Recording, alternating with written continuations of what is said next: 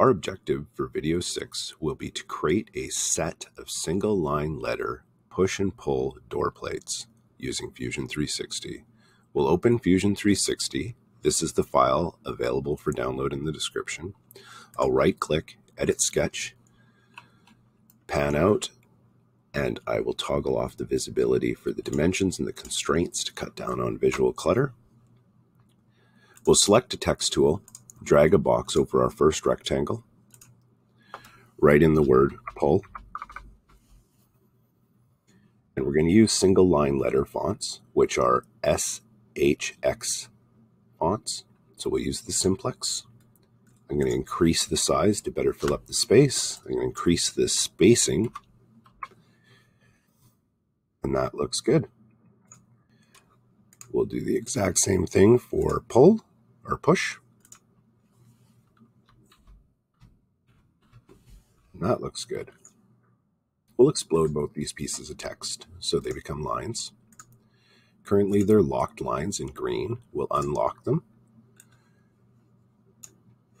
And we'll move these a little closer to center. That looks good. We'll do the same with the push.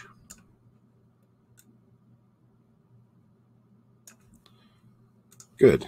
Now we'll trim out the bottom of the P so that piece doesn't fall out during cutting. And we will extrude these plates to the thickness of 14 gauge. You can see that our sketches have disappeared, but on the left-hand side, we can toggle back on their visibility. We'll move into the manufacturing environment. We'll create a setup. Our machine is the Langmuir Pro. And we'll set our box point to the bottom left-hand corner and select both of these models. Now we'll name it push.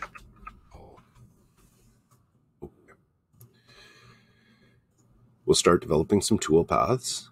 I'll select a tool appropriate for cutting 14 gauge.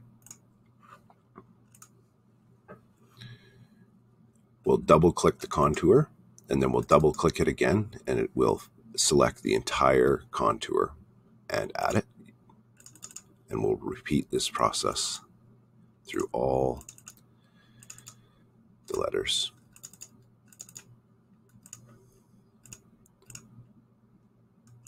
The H has to be selected individually because it's not a complete line.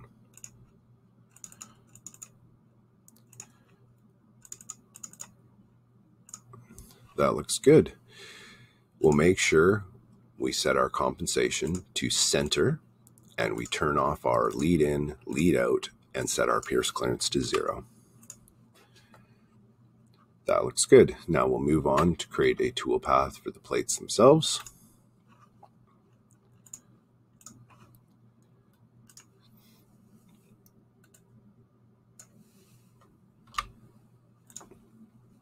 All right.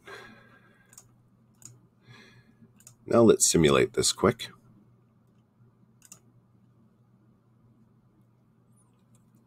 Looks like that will cut satisfactory for us. We'll move up top and we'll produce a piece of G-code.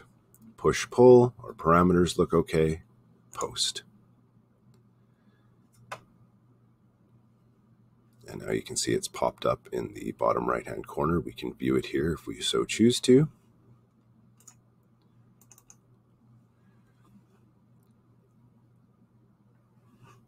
And now we're done.